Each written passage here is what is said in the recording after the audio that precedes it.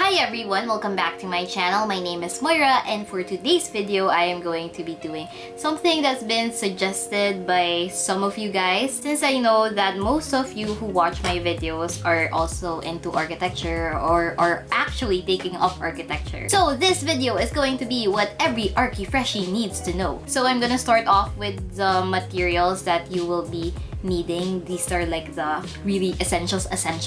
And then after that, I'm going to be giving a few tips and techniques that you can bring with you in your everyday Arki life. Without further ado, let's jump right into the video! Woo! So first off, before you buy these materials, you need to know where to buy these materials. So these are the stores that I know of, at least here in Metro Manila. First one is of course National Bookstore, which is like my favorite store in the whole world. Kuha na kayo nung NBS card, as in sobrang helpful nun. Almost all necessary supplies are in National Bookstore. And then those really specific ones to architecture can be found in art stores. Art stores here in Metro Manila that I know of are, the first one is Start 101, which is inside UP. It's located at the Centennial dorm, and then doon talaga ako bumibili ng lahat ng supplies ko kasi malapit lang. And then if you're near in the Manila area talaga, as in sa UST ganon, of course there's Joli's. Yun yung talagang OGs pagdating sa Arki supplies. Marami din akong binili doon nung freshie ako, and doon ko din binili yung drafting table ko. I'll leave their descriptions in the description box down below. So anyways, okay, let's move on to the materials. First and most important material that you need is a drafting table. Duh, of course. So yeah, I bought mine at Joli's. It was, I think, only around 2,000 pesos, ganon. And sobrang basic lang niya, as in, wala, drafting table lang, ganon. You can also find drafting tables at National Bookstore, ganon. And then, depends na lang sa'yo on what kind you want. Kasi sa akin, it's just like wood talaga. But others, meron silang glass, ganon, whatever. Pero, okay na ako sa basic. Next material that you need is this sword. Of course, you need a T-square to do your plates. So mine is from Stedler. Yung ibang brands na maganda, Rotring, I think. And this is around, I think this is the 36-inch one. Yeah, it's the 36-inch one. And then you can also get like a mini T-square at National. So I bought this one. Ito maganda to kung maliit lang naman yung papel na drawingan nyo or sketch models. This is also good. Next thing that you need is a canister or a tube. So this is what mine looks like. Nabili ko sa National. Maganda, nabilhin nyo na yung malaki. Meron din ako ng mga maliliit, pero hindi siya kasing tibay nito. Next, we have triangles. So, meron akong dalawang set. This is the first one that I bought. This is from Stedler. I have both the 90 degrees na triangle and then the 30-60-90 triangle. And then, ito kasi, it's okay, but I don't like it that much kasi may umbok siyang pag ganun. So, hindi siya like flat na flat. So, bumili ako ng second set. So, maganda talaga kapag bumili ka ng triangle, yung flat lang. As in, gets nyo ba? Kasi kapag medyo may umbok siya, medyo gumaganong ka din kapag nagda-draft ka. And maganda to kasi may kasama na siyang protractor, which is something that you also need in architecture. Next, most important, again, is the scale ruler, because kung wala ka nito, hindi ka makakapag-draft. I got mine from National, so I don't know, it's just a basic scale ruler. But I also have another one. Ito, it's a fan type. Ganyan. Kapag hindi nyo bet lagi magdala ng ganito kalaki sa bag nyo, ganito na lang, lagay nyo lang sa pencil case nyo. For templates, I have the circular template. Ito, important din to when you're drafting yung mga titles, ganon. And then, I have a furniture template. This one is from Rotring, and its scale is 1:50. Meron ding iba't ibang scales sa furniture templates. Pero, I think 1:50 is the most basic. Next, we have tapes. Kung ako sa inyo, bilhin nyo na lahat ng kinds ng tape na mahanap nyo. Kasi, sobrang useful niya. So, ito, pinaka-useful is the masking tape, of course. Gusto ko yung maliit lang para madali na siyang dalhin sa pencil case. And then, I also have scotch tape kasi ewan ko, everybody needs scotch tape. And then, bumili na rin ako ng double-sided tape. Minsan kailangan mo ng tape eh. Hindi po alam kung bakit, pero kailangan mo. Now, we move on to my pencil cases. So, right now, I have 3 pencil cases. Separate ko na lahat. So, this is my first one. It's a Barbie pencil case. So cute! Ayan. So, nandito yung mga pencils ko for drafting. Yung mga ganitong types, madalas yung ginagamit for drafting. And then, may different, ano siya, ano ba tawag doon? Labels. Marami kasing types na pwede kang bilhin na ganito. So, for me, the most important one to have is yung H. Kasi yung H yung light lang. Yun yung guidelines mo, ganon. And then, HB, para siyang yung normal Mongol pencil. Number 2 ata, ganon. So, maganda din siya. Yun yung pinakamadalas ko din na ginagamit. And then, the next one is F. Para sa akin, hindi siya nagsasmudge. So, ang ganda din niya. And then, B, yun yung pinaka-makapal. Sa doon yung draft mo, yung kailangan mong i-emphasize. So, ayun. Of course, you also need to have erasers. Erasers lagi. Yung ganitong pencil, wala siyang erasers. So, mahirap na. And then, sharpener. I prefer this type of sharpener, yung meron na siyang lalagyan para hindi mo na kailangan maghanap ng trash can every time na gusto mong i-sharpen yung pencil mo. Next pencil case are all of my ball pens for drafting. Mine is Unipin and Artline. So again, may iba't ibang labels ito. So for me, the ones that I like are 0.05 kasi yun talaga yung sobrang satisfying na sobrang thin ng lines.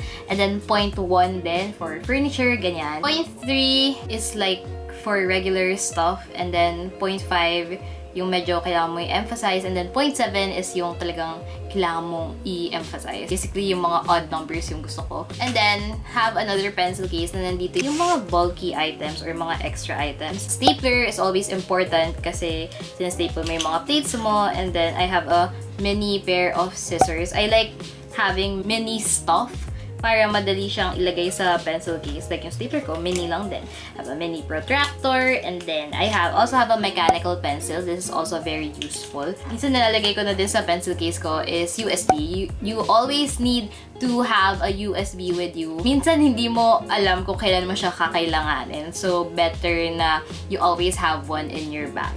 And then, next, ito naman, oh my god, anong tawag dito? Compass. This compass, ginagamit din namin ito na nag-draft kami nung earlier year. So, I have two. So, ito guys, bilhin na kayo. Kapag bumili kayo, bumili na lang kayo ng mura. Kasi ito, yung first kong binili, first from Rotring, and this cost like, ayan, 462 pesos. And then this one is from Joli's. It's just 98 pesos. And honestly, mas ginagamit ko to. Kasi ito, pwede kang maglagay ng ballpen or pencil. Ito, pencil lang. Kasi parang it comes with the pencil already. Ito, may butas. So, mas useful siya. So guys, tipid-tipid din pag may time. Another favorite of mine is a drafting brush. Sobrang satisfying lang gumanong-ganon after mo mag-draft para malinis lagi yung drafting table mo. Next, let's talk about paper because there are a lot of papers when it comes to architecture. So, the ones that you really need is, first is yung A4 size paper. Ito yung pinakagamit din namin. Also for thesis, A4 yung paper type na ginamit namin. So, bilhin na kayo ng isang malaking bulk sa National Bookstore. For drafting, we also use A3 size paper. So, A3 is just double A4. Also have a set of short bond paper for your other subjects. Yun. Kasi kapag nagpapas kayo ng papers as in other subjects, it's usually A4 or short bond. So, dapat meron na kayong stock nun. Of course, for drafting, you make use of tracing paper. Tracing paper, madali na yung hanapin. If it's up to you what kind of paper you're gonna use, I also like Hopia paper. Hopia para siyang tracing paper pero mas manipis. And for me, maganda yung labas ng pencils and pens sa Hopia kaysa sa tracing. Yung tracing kasi medyo madulas siya. I like Hopia better. You also need to have a big pencil case o lunchbox. In architecture, you're also going to be rendering a lot manually. So you're gonna need markers! So I have one bag full of them. These are correct color markers. Others suggest COPIC markers pero mas mahal sila. And for me, the most important colors that you need are like, of course, black and then yung mga grays. So they have cool tones and warm tones. May numbers pa yun ah. So like, ito, cool gray 10. Ito, tas may warm gray 6. For me, maganda yung mga nasa mga warm gray 1. Tas kuha ka ng isa sa gitna. So, mga 6. And then kuha ka ng mga nasa malayo. So, warm gray 10. Ganon. Another thing na very useful are the greens. When you're rendering a lot of nature. Ganon, mga trees, whatever. Maganda marami kang greens. My favorite one is this one, is 542 mid green. And then a lot of browns as well for wood, as well as yun nga, nature. Brown, oatmeal, mid brown, beige. Ito maganda din doon, light bisque for fleshy type colors. And then blues din maganda for water, ganyan. Basta yun yung pinaka-kailangan. And then, meron akong pink kasi sino ba may kailangan ng pink na marker sa architecture? Wala. Ako lang. So, ayun. And then, last materials that you need are when you're making a sketch or scale model. So, ito yung mga pinaka-useful. So, of course, you need to have your cutter. I forgot what this brand is, pero this was suggested by my prof. But basta alam ko, parang Japan-made yung brand niya. Pero, you can buy it at National Bookstore. And I really like it. Mas maganda yung mga maliliit kesa dun sa malalaking cutters, yung mga makakapal. Or if you want, you could just buy an X-Acto knife kasi talagang mas sharp ata kapag ganun. You also need to have a metal ruler. Never use a normal triangle or a ruler when you're cutting stuff for your scale model kasi ito yung gagamitin mong pang-cut sa mga boards mo, ganun. So, kailangan talaga metal siya kasi kung regular lang, masisira siya agad. Tapos hindi mo na magagamit triangle mo. Sayang naman. You need to have also a cutting mat. If you're just gonna buy one, I suggest just buy the A3 na para malaki na agad. But if you could buy two, also buy an A4 one para madali lang siya isiksik sa bag mo kapag kailangan mo siya. And then, let's talk about boards. Yung mga kinds ng boards na ginagamit sa model. Kasi nung nag-model making kami, walang sinuggest sa amin. The one that I like using the most is Bristol board. Alright? Bristol board, para yung texture niya, para lang siyang normal folder. Pero malaki lang yung size. So, yun yung pinaka gusto ko kasi madali siyang i-fold. Ganun, magaan lang siya. For like massing purposes lang, maganda din. Just use cardboard kasi para madali lang para madali na yung buhay nyo, guys. Another one that you need to have always is an illustration board. You could use it for the base. Yun din yung type ng material na hindi mo alam kung kailan mo kakailanganin. So, maganda na may stock ka na. For glue, when it comes to scale models, I like using the Uhu glue. Yun yung brand name. You can also use normal Elmer's glue kapag madali lang yung model. Pero kapag gusto mong talagang stick na stick siya, Uhu glue. I also tried using Mighty Bond. Okay din naman ng Mighty Bond, pero nakakasar siya kasi madalas siyang mag-stick sa kamay mo. Alam mo yun, mas nagsistick pa yung model sa kamay mo kaysa dun sa base. Nakakainis. Now that that's out of the way, I'm going to say a few tips, tricks, techniques that I learned in architecture that's very useful, especially those na freshie pa lang. First tip is be resourceful. Being resourceful, honestly, is one of the greatest lessons that architecture will teach you.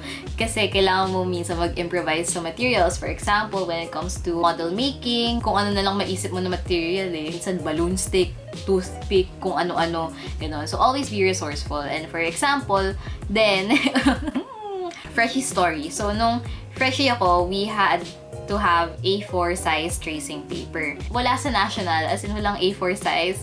Merong tracing paper, pero walang A4 size. Pero oh my gosh, kailangan namin A4 size eh. Paano na yan? Pumunta pa kami sa malayong mall, ganun, para bumili ng A4 tracing paper. Tapos sabi ko, ay naku, kung sa Joli's lang ako pumunta, meron na silang A4 paper agad eh. So, nung pumunta kaming Joli's, the next time, bumili na ako ng maraming stock. Sabi ko, A4 tracing po.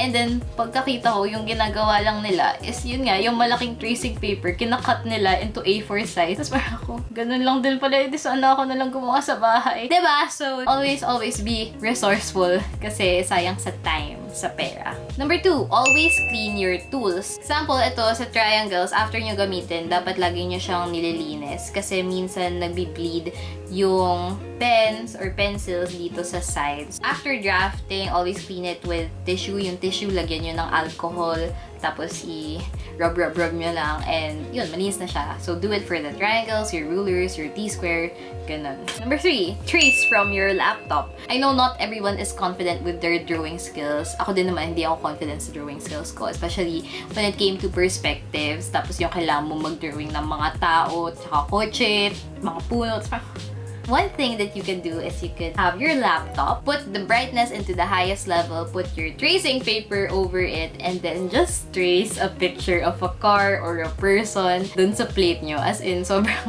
helpful tip niya. Mas magmumukha pang realistic yung kotse mo kapag trinace mo siya. Number 4, try drawing techniques from YouTube. Honestly, a good amount of college is just self-studying. So if you don't feel inspired or motivated or hindi mo alam kung anong gagawin mo, search ka lang sa YouTube. Ang dami-daming tutorials dyan. I'll leave some links of some of the tutorials that helped me when I was a student. Number 5, stop worrying about the tiniest mistake. Hindi naman maiiwasan na kapag gumagawa ka ng design plates mo, minsan merong like maliit na dumi or maliit na ink na hindi mo alam kung paano napunta doon, or minsan ito yung madalas na nangyayari sa akin. Every time I finish a plate and then kapag tatanggalin ko na yung masking tape sa gilid, napupunit yung tracing paper ko. So para ako, oh my gosh, tatanggapin ba doon ng prof ko? And the answer is most likely yes. If ever may ganun kang problem na feel mo may something na mali dun sa plate mo, always ask yourself first if it's worth it. Kasi kapag inulit mo, sobrang daming time na naman na kailangan para gawin yun. Isipin nyo, kung kunwari may maliit lang na punit dyan, edi bigyan ka ng -5, ganun. Pero pasado ka pa din, di ba? So yun, just stop worrying about the tiniest mistakes. Kasi minsan di naman yun mapapansin ng prof mo. Number 6, ito, never pass late. It's really better to pass incomplete than late. Kasi kapag incomplete ka, edi mas mababa lang yung grade mo. Pero kapag late ka, 0 yung grade mo. So, diba, anong mas pipiliin mo? Number 7, don't stay up all night every night. In Arki, sobrang uso ang all-nighters. Sometimes it is necessary, pero don't do it every single night kasi it's not good for you. Just manage your time better. Mag-all-nighter na lang kayo kapag malapit na talaga yung deadline. Pero kapag malayo pa, wag niyo muna i-stress sarili niyo. Saka na yung stress. Just go. Number 8, make friends with upperclassmen. In UP Arki, friendly naman lahat ng mga tao dun. As in, it's so easy to make friends or to meet new people because everyone is just very accommodating. And tutulungan talaga nila kayo kapag may tulong kayo or may favor, ganun. Kasi tulong-tulungan talaga dapat. Don't be afraid to make friends with the higher years. Bait naman yan. Hindi naman nila kaya kakagatin. Number 9, reward yourself. Minsan, mawawalan ka ng motivation when you're doing your plates, ganon. So, just always have a reward in mind kapag natapos mo tong thing na to. Like, it doesn't have to be something expensive, whatever. Sometimes it's just, okay, after I finish this plate, I'm going to watch one episode of Friends. I'm going to order McDo or whatever, ganon. Basta, always try to motivate yourself by rewarding yourself kasi deserve mo din naman yun. Number 10, stop comparing yourself with others. Comparing yourself to others is just makes you human. It doesn't make you bad, ganon. Pero, as much as possible, kapag na-feel nyo na padating na yung feeling na yun, stop. As in, sabihin, stop! No! Hindi ko yun gagawin today. Minsan, mahirap siyang iwasan. Like, kapag nakikita mo yung mga batchmates mo na ang galing mag-drawing, ang galing mag-design. So, ba't ba ako nandito sa Arki? Bakit ako nandito? Naligaw ba ako? Ganon. Just try to remind yourself always that you are good enough. And just because someone else is better than you at drawing, ganon, that doesn't necessarily mean you are a failure when it comes to drawing. As in, no, guys. You will always be good enough. And if at the end of the day, it still bothers you, then do something about it. Try to improve. Ask help from your batchmates. Tanong nyo kung paano yung techniques nila, ganun, paturo na kayo, kaibiganin ninyo na mahirap lampasan ng Arki kung mag-isa ka lang. So, magtulong-tulungan na lang kayo. Finally, the last advice that I'm going to give is this. To double think your course is normal. If you survive 1 year of college and you tell me that never once did you doubt your course, you're lying. You're a liar. I think every college student goes through that. I think every college student needs to go through that. It doesn't necessarily mean that you did something wrong, but I think you're actually doing something right because you're putting your own happiness before anything else. So you really have to ask yourself, am I happy in this course? Or will I be happier in a different course? It's not at all shameful. A good percentage of students, especially in UP, have shifted courses, transferred schools, not graduated on time, and that's okay. That's normal. That's just how life is. So just always trust the timing of your life and always trust your heart. Listen to it, because most of the time it will tell you what you really need and want, so that at the end of the day, you won't have any regrets in life. Hashtag no regret. Oh my gosh, umuulan na. So tara, outro na tayo. Anyways guys, that is it for this video. If you liked it, please give it a thumbs up and don't forget to hit subscribe, and also don't forget to click on the notification bell so that you're updated whenever I post a new video. Comment down below what other kinds of videos you want to see next, and I will see you again next time. Bye!